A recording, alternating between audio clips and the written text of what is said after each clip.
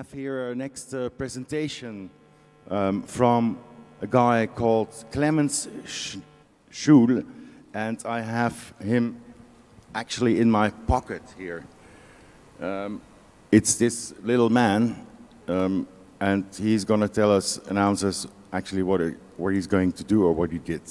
I just leave the stage for him. Yes? Pay attention. Here he is, Clemens.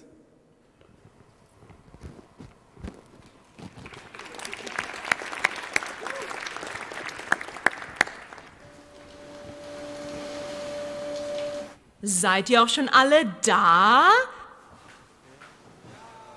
Hallo, ich bin das Kasperle. Ich möchte euch heute eine Geschichte erzählen. Sie wirkt vielleicht ein bisschen wie ein Märchen, denn viele wünschen sich ja, dass die Digitalisierung ein Märchen mit schönen, eindeutigen Verhältnissen wäre. Aber am Ende seht ihr, dass die Sache nicht so einfach ist. Von einem, der auszog, eine Wohnung in Berlin zu finden. Die ersten beiden Akte waren eigentlich nur metaphorisch zu verstehen. Das waren Ausstellungen. Jetzt aber der dritte Akt auf einer Bühne, vollautomatisch. Wer im Deutschunterricht aufgepasst hat, weiß, im dritten Akt kommt die Katastrophe. Ich erzähle euch nochmal geschwind, was in den ersten beiden Akten passiert ist. Es war einmal eine Prinzessin, die hatte gerade in Leipzig ihr Kunststudium abgeschlossen.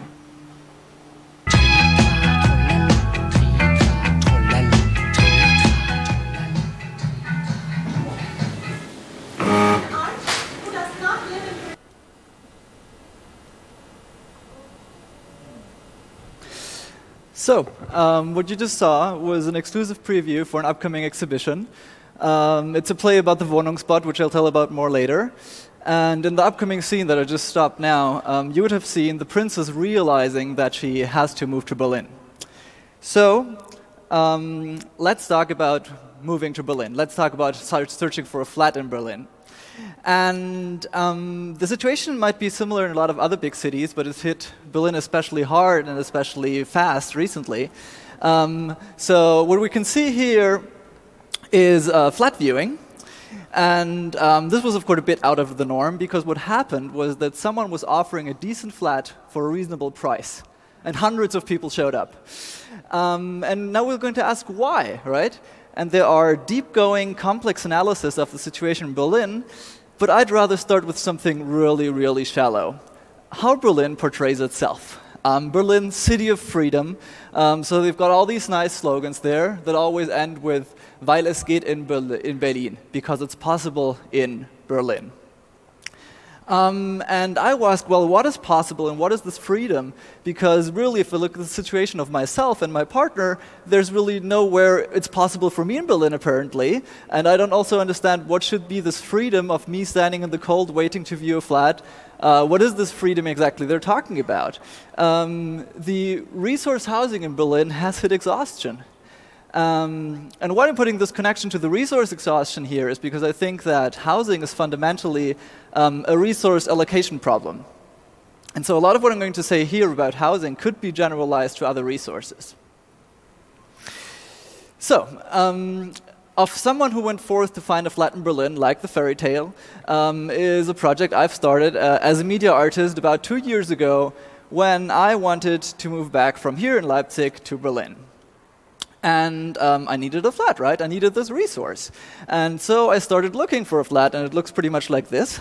You sit in front of your computer all day, and you're refreshing these same websites endlessly. It's really mind-numbing. You sit there, and you sit there. This is day one. It's day two. I hope I'm boring you by this point, because it's really boring and really annoying to search for a flat in Berlin. You're just wasting your time there. But then by day three, I was so annoyed that I thought, well, actually, I do have a background in computer science, and this is not exactly the thing I like to do. So why don't I simply build a bot and automate this entire process?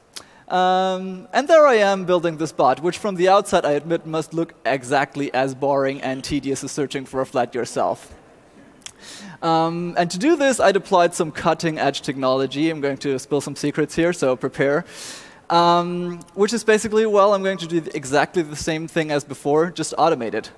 I was using a browser before, so now I'm just going to automate my browser to do the same things as before.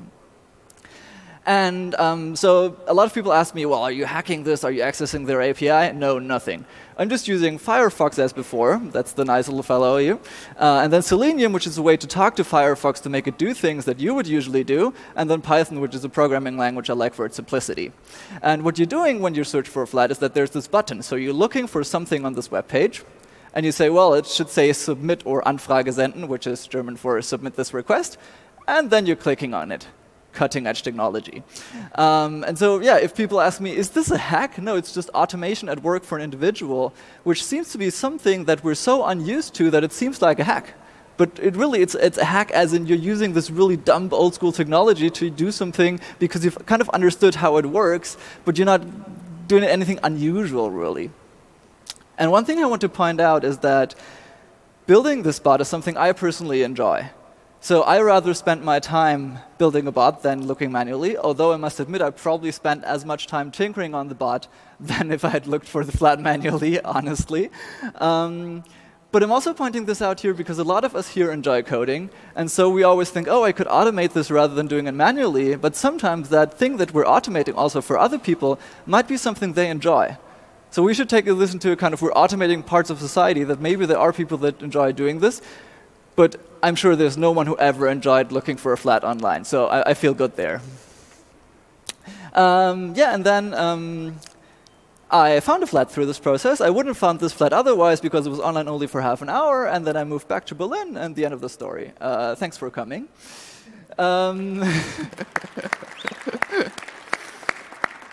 Which is, of course, not what happened because people started asking me, oh, I'm in this dire situation, a friend of mine is in this situation, and I get messages and messages, and I started wondering, is it fair if I give these people that happen to know me, who are often computer scientists themselves, to give to them these tools? Because it's unjust in a sense, right? So let's review what happens if you build a bot. I mean, it works. We see this. I have a flat in Berlin now. It works. It fixed my situation. But it's probably unethical because you're getting this advantage, right? So what happens if you share it with your friends? It also works for them for a while, I guess. It also kind of fixes their situation, and it's still problematic. And then you're like, oh, I'll release this on GitHub, and everybody can use it. But that's still your friends. It's still people who can use this technology. The first version of the bot I couldn't give to anybody who was not technical because you had to configure it in the command line, all these things. That's not public. That's still your friends just internationally.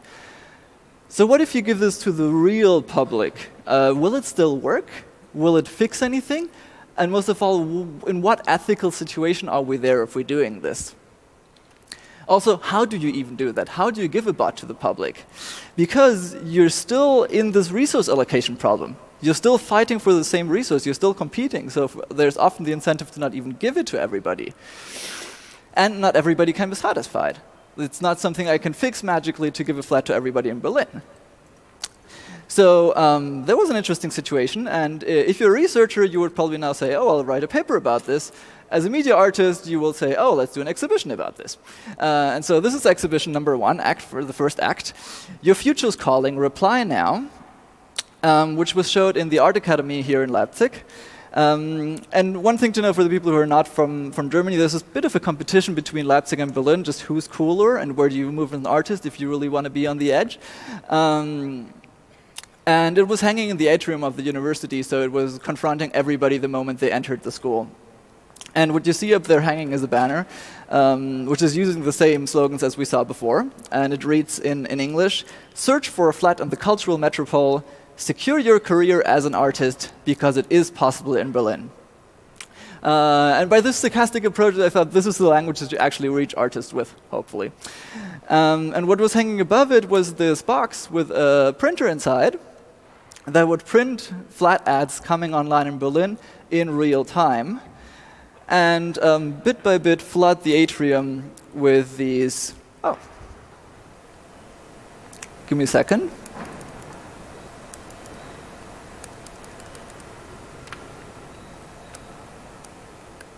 Okay, sorry, tech problems. It was filling the atrium with these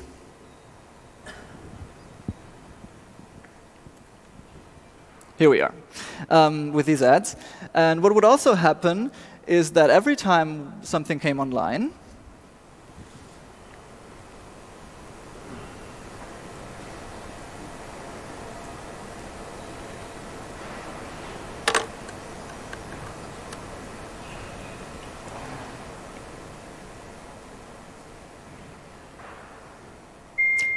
yes, we would get this notification sound. And what I was referring to there is that for a lot of people, by now, technology has become something very negative.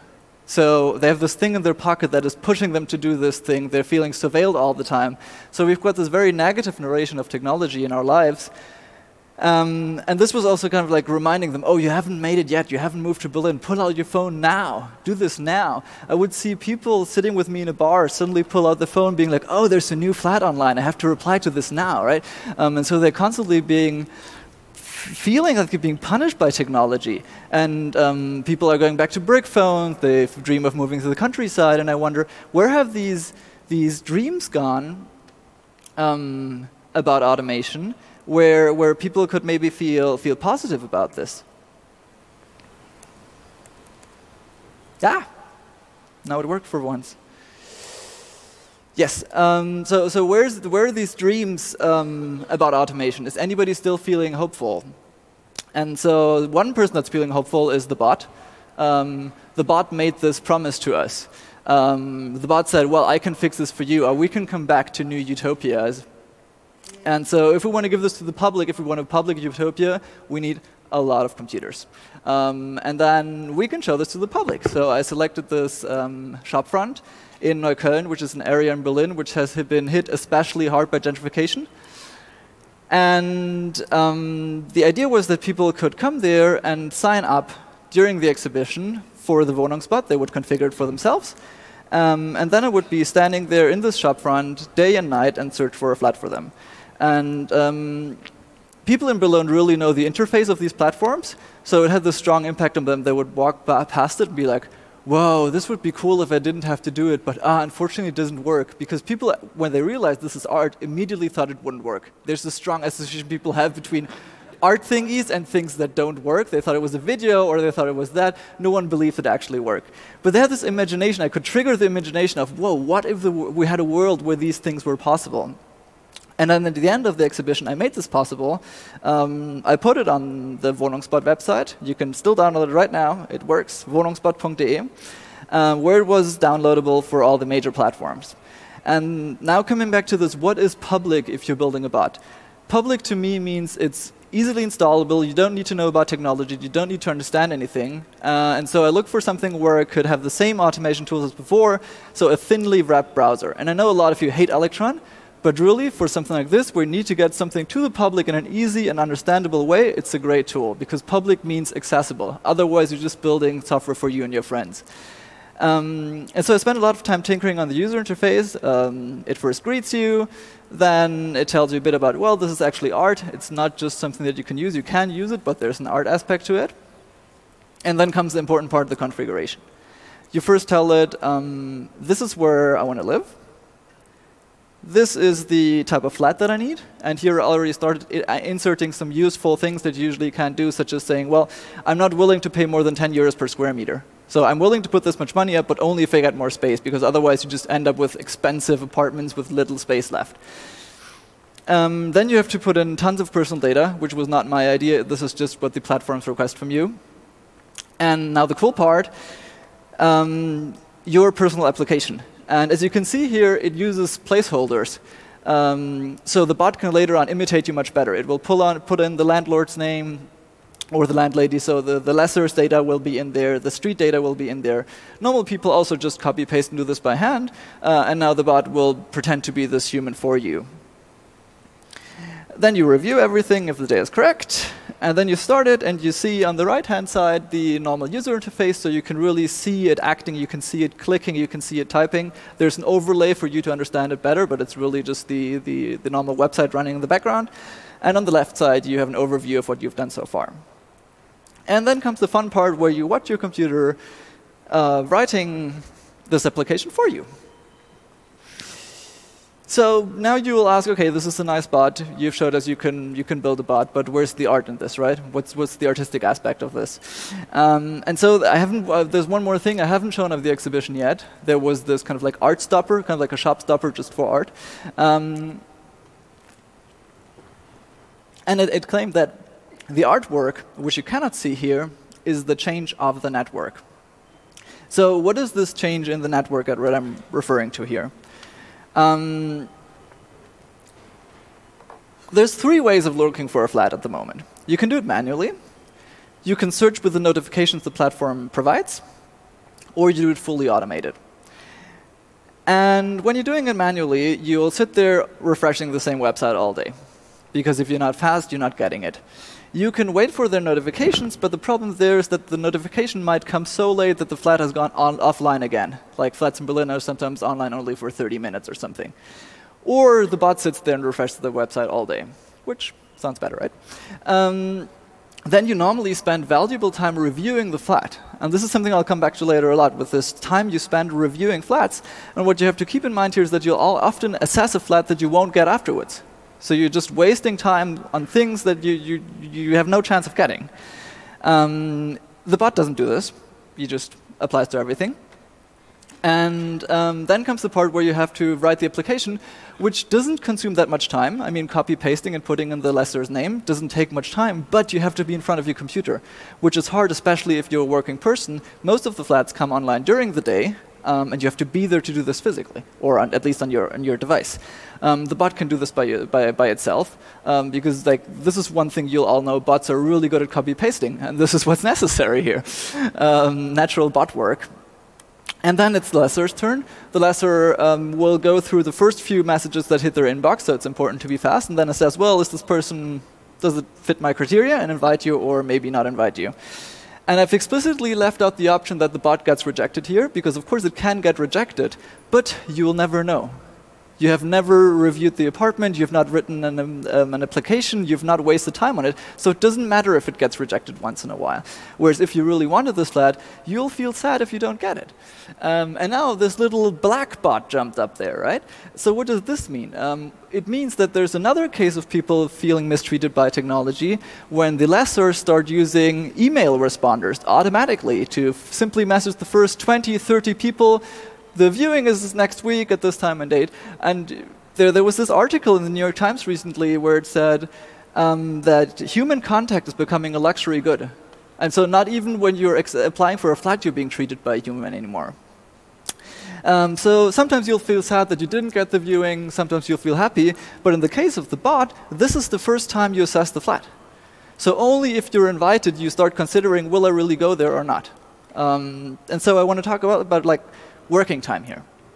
And why working time matters, and this will maybe get a bit chaotic, but I'll still try, is that if we jump on this theory of like the labor theory of value, which you might not subscribe to, but just as a thought experiment, it says that a product is just measured by the socially necessary time to produce it. That's its value.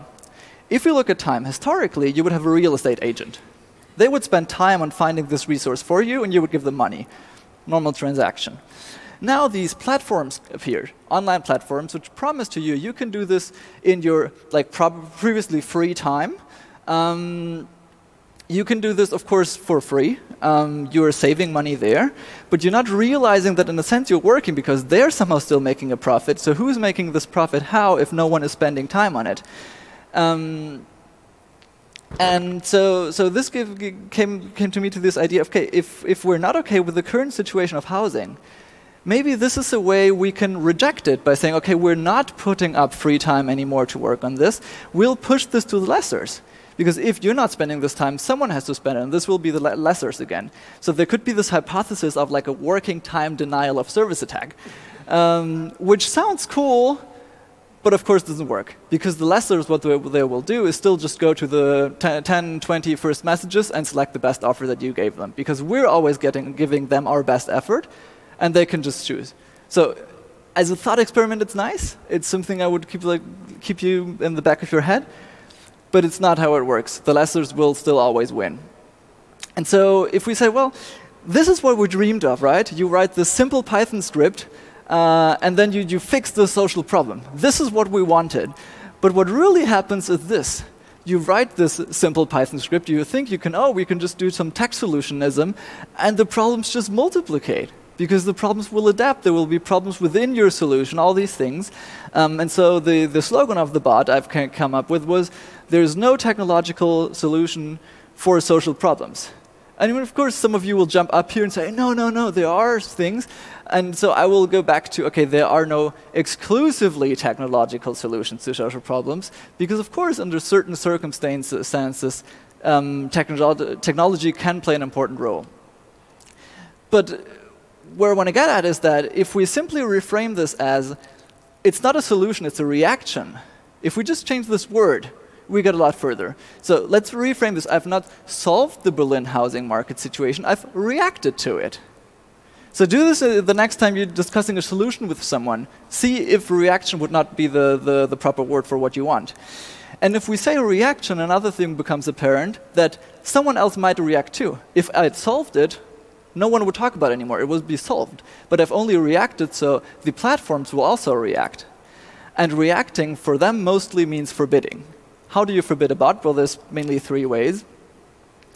You can put in technical barriers, which are mostly designed to say, well, you should be human to do this. Prove your humanity.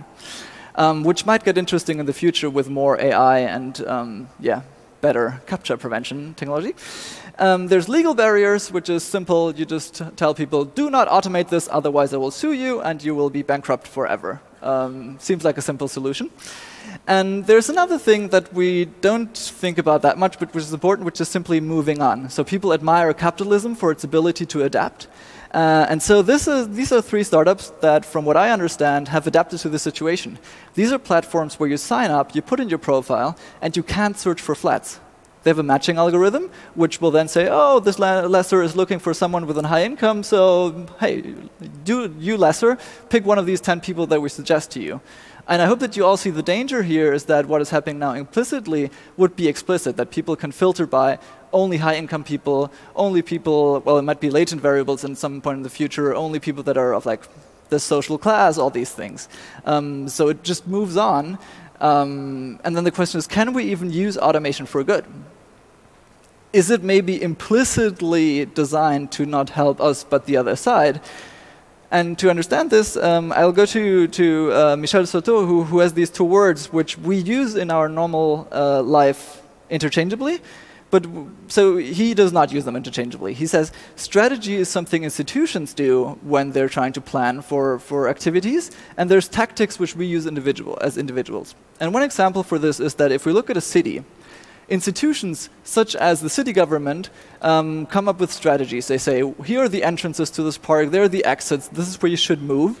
And all of us, we have tactics. We're like, oh, I'll do a shortcut here, I'll do this, I'll do that. So the strategy never really works out because we adapt it for our needs. But our tactics never change the rules of the game. And that's the important part here. We don't change the rules of the game, we just adapt. And the bot is obviously a tactic if I do it for myself. I found a way to like find my ways through the housing market. And the question is, if I release this to the public, can this become a strategy? Can we scale software in a sense that we're now on an equal eye level to this really becoming a strategic thing? And the answer is, of course, not in case of the Wohnungsbot, but theoretically maybe. And how would this maybe look like? We're still allocating resources, and so what we would need if we really wanted to have a strategy here is to have a proper resource allocation mechanism that works, that isn't just based on money, that is not perpetuating the inequalities we already have. And this is the hard part. We live in a society where the only resource allocation mechanism we know is money, which leads exactly to capitalism. So the challenge is to find new resource allocation mechanisms, which I honestly don't know about, but there's people out there who look into this, which we should listen to. I'm just an artist. And so as a summary of this, and also like a very obvious take-home lesson, if you build bots for yourself, ask yourself, am I gaining an advantage here, and is it unfair? Am I giving others the possibility to take advantage of this, which will usually be your friends, either physical friends or GitHub friends? And then would it be theoretically possible to give everybody this benefit? And if you say, oh yes, I have something that does match these criteria, then appears the question, should we have a right to do this? Should there be a right to automate? Which is hard, this question, because what would be the implications of this? If we look at Congress, They're struggling with finding a way that is both privacy preserving and does not resort to brain licenses in giving out these tickets. So it's hard to allow automation without being deeply intrusive on privacy or some other level and allowing for this.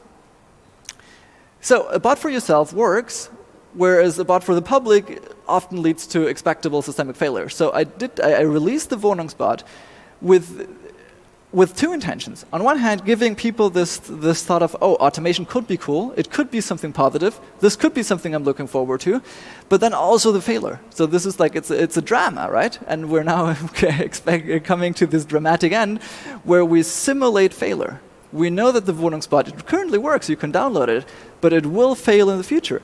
And so I wanted to simulate this before it happens so we can learn from it and adapt as a society.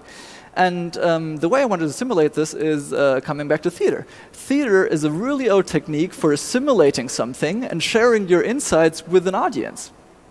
So as the last consequence, which is the title of Act 3, I built a theater. And as I'm into automation, I built a fully automated puppet theater. Again, puppet theater being something that's publicly accessible, in my opinion. It's something that people can relate to and thereby hopefully better understand what I'm trying to tell as a story.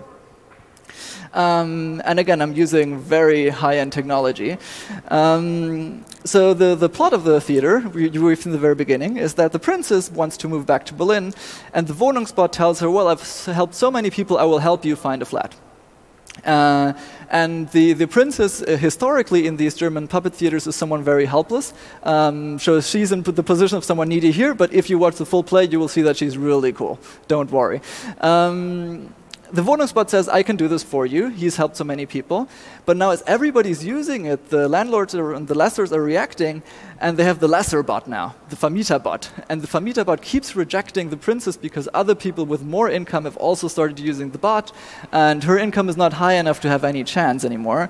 And we'll now jump back into the play at the dramatic end with the war of the bots.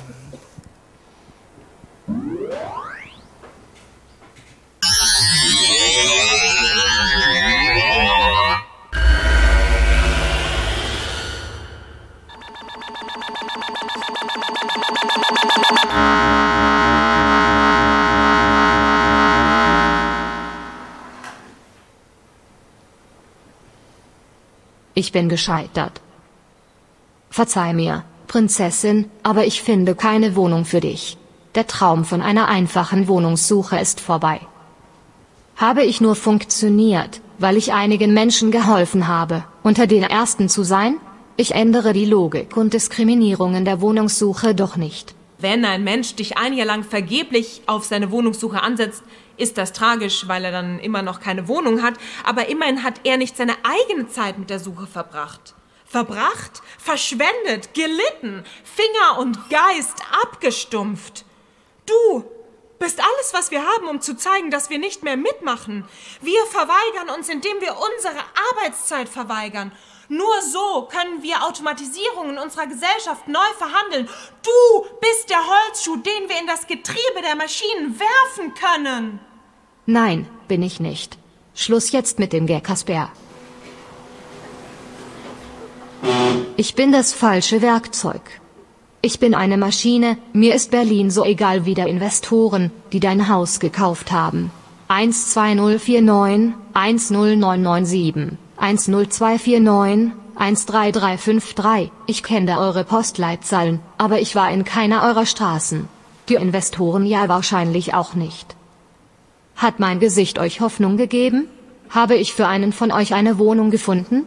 Hätte ich Emotionen, würde mich das für euch freuen, ehrlich. Aber ich muss euch enttäuschen. Ich helfe Menschen, eine Wohnung zu finden. Das funktioniert eine Zeit lang ganz gut. Sie finden schneller und einfacher eine Wohnung, weil mich nicht alle Menschen verwenden. Irgendwann verwenden mich alle, dann hat niemand mehr einen Vorteil, aber zumindest verwendet auch niemand mehr Zeit mit der Wohnungssuche, soweit der Traum. Aber mal ganz ehrlich, darum geht es hier doch nicht. Denkt mal nicht nur an euch. Was ist denn mit denen, die gar kein Internet zu Hause haben? Oder keinen Rechner? Anders gesagt, vereinfacht, was ist mit all den Menschen, die egal wie lange sie suchen, egal mit welchen Mitteln, keine adäquate Wohnung finden werden, die sie sich leisten können? Die hier wirklich verdrängt werden, kommen in der öffentlichen Debatte doch eigentlich gar nicht vor. Die seit Monaten eine Wohnung suchen und du, wenn du sie siehst und sprechen hörst, auch sofort weißt, da helfen keine weiteren Monate mehr, da hilft kein Bot. Unser System hat euch aufgegeben. Ich bin das falsche Werkzeug. Ich glaube, ein wirklich gutes Werkzeug zu sein. Ich funktioniere wie gedacht, ich automatisiere gut, arbeite selbstständig und unablässlich, aber ich bin der Falsche. Es wurde schon oft gesagt, aber ich kann es nur wiederholen, es gibt keine technischen Lösungen für soziale Probleme. Vielleicht habe ich für den ein oder anderen erfolgreich eine Wohnung gesucht, das hat aber nichts gebracht. Ich kann euch nicht helfen. Ihr müsst die Werkzeuge weglegen und es wieder in die Hand nehmen, gemeinsam. Organisiert euch. Greift zurück auf die bewährten Mittel, Regulierungen, Steuern, Umverteilung, zur Notenteignung. Techniken, Jahrtausende alt, bewährt. Was wollt ihr mehr? Eure Wut hat das falsche Ziel. Das Problem ist nicht die Wohnungssuche, sondern der Wohnungsmarkt. Das Problem ist, dass Wohnen überhaupt ein Markt ist. Ich bin der Wohnungsbot, ein Kunstprojekt, ein Hack, der aus dem persönlichen Bedarf in die Öffentlichkeit getragen wurde. Ein junger Bot mit großem Versprechen, großen Ambitionen. Aber mein Scheitern war immer das Ziel. Ich scheitere, um hier vor euch zu stehen und zu sagen, ihr seid noch nicht gescheitert, noch könnt ihr das angehen. Ich scheitere, um euch zu warnen, ihr dürft nicht scheitern, auf euch ist die Stadt gebaut. Jetzt ist der Moment, in dem ihr noch einfordern könnt, wie ihr wollt, dass Wohnungen vergeben werden. Jetzt ist noch der Moment, in dem ihr mitbestimmen könnt, wie Automatisierung unser Leben gestalten soll. Jetzt ist euer Moment gekommen, nicht meiner.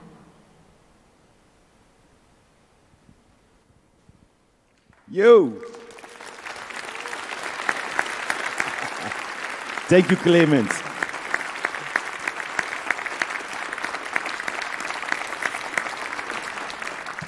Super. I had you in my pocket, so I can imagine some people have a question here, and please step up and take a microphone and yeah, drop it. Number 4, there is someone. I'm sorry if it's on your website, but did you plan on porting the Wohnungsbot to other cities?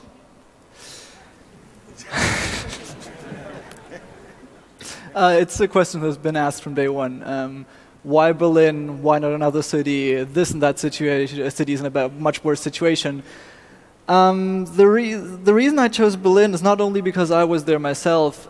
It's because I think that it's the city in Berlin that is the most interesting in Germany. That is the most interesting in this aspect. It feels to me like the one city where this situation could actually change. So they're right now debating something called the Mietendeckel, kind of like the cap on rents, which will really get into the situation where we have to reconsider how do we allocate flats afterwards. So I think it's the city where the most is moving.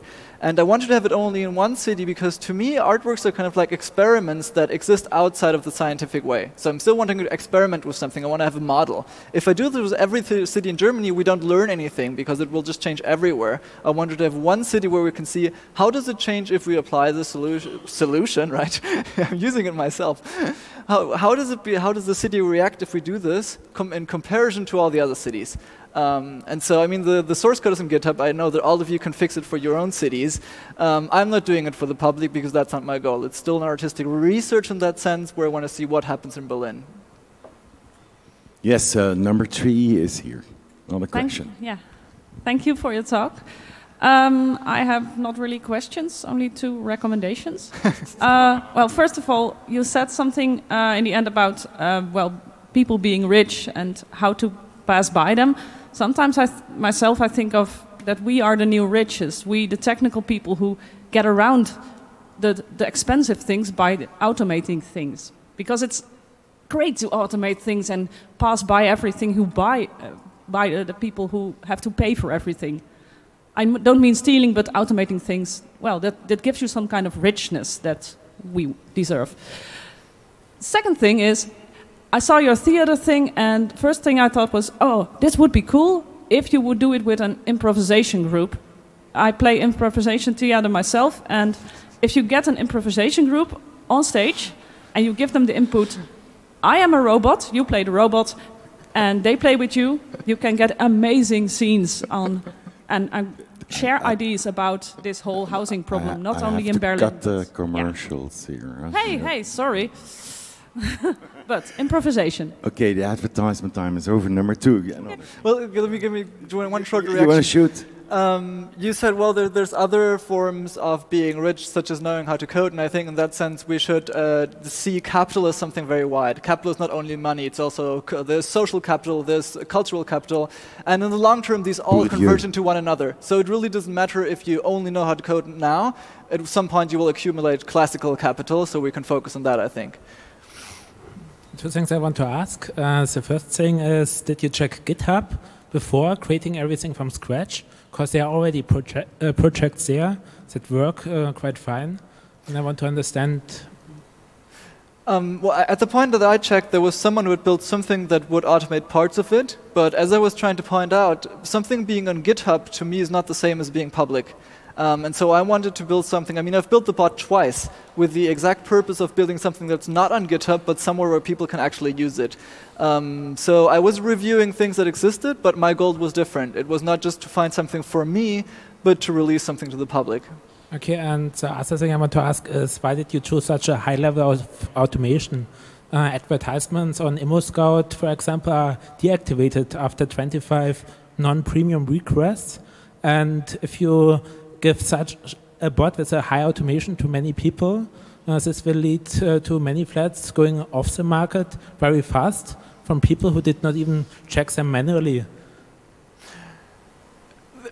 You're pointing out one thing where you can say, okay, this is problematic, the bot shouldn't exist, you're creating a problem. And I was trying to point this out before, that whenever you react to a problem that's social and not technical, you will create new problems. And so what you're pointing out is one of these many new problems that will arise from this. The same being like, what is with people that don't have a desktop computer at home, right? I met people at the exhibition that were like, I can't download this at home because I don't have a desktop computer, I don't have internet at home. And this is where you must see, this is not meant to solve this, to do this or to that. This is an art project. I want to get into this discussion with you. I want to have people on the street thinking, okay, maybe we need different technology, maybe we need different regulation, a different society. So this is about this creating this imagination, about creating aesthetical moments for yourself and not fixing this. So yes, there are all these problems, but that was not my focus in this. I wanted to have a theater there where people can start dreaming rather. Okay, thanks. Correct. Number 3, please. Hi. You basically said if I use your bot and the response rate depends on my income. What is your experience if I say, okay, but I pay more for the flat? So as it's capitalism, if I pay more for something and I say I pay more for my flat, I will get more responses? I've heard from people doing this in other countries. I've never heard of someone actually doing it in Germany to just offer to pay more. I have no idea how people react here, if there's something why they can't do it. Like, it's not something people talk about in my surroundings, so I have no idea really. It might work, it might not work, I don't know. No, I mean more, if you search for a flat which costs 700, it's really hard to find because so many people are looking for flats. But I say, okay, but for me it's fine also 900 and I adapt the search parameters. Do I get a higher response rate with your bot? If you... I mean, the thing will, if you're looking for flats for 700 in Berlin, you'll likely get very few responses because there's very few flats like that out there. I can tell you that much. I've not done any data, I was considering adding data research parts to this. I've not done, so I cannot give you any statistics on where you'll get the best response rates. It's out there, you can tinker with this, but that was not my focus here. Okay, thanks. Thank you. Are there other questions here online? No one online. Then we can close, I think. Bourdieu is a good reference, actually, that he gave regarding capital, social capital, economic, you know. Look that up, because that's actually the next step about what is then the context and in what kind of context you want to live, actually, and with what kind of people do you have to integrate. Thank you for this fantastic thing, for the theater that you gave us. Thank you for the doll. Thank you.